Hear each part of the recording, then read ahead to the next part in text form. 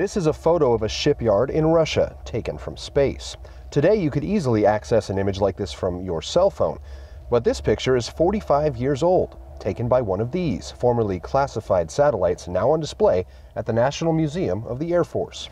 They're very meaningful for the museum because they were very, very secret for a long time, and now their stories can be told, and the way that they helped maintain world peace and national security can also be told. What they did in secret was astonishing. Even before the invention of the handheld calculator, these space vehicles were able to take a picture of a single building while orbiting up to 100 miles above the Earth's surface. They provided information about Soviet and other adversaries' weapons development, industrial development, even agricultural development, and also mapping for war planning.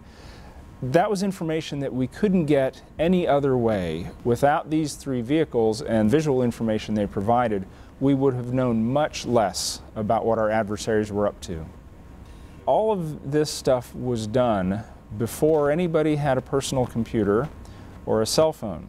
All of this was about mathematics and slide rules and wet film cameras and the ingenuity to make all of these things work together in a way that would return you the information that national security planners needed. The museum's new satellite exhibit is just one example of how Air Force technology has been used behind the scenes to keep America safe. This is the place where you can come see that stuff that you formerly were not allowed to see or know about.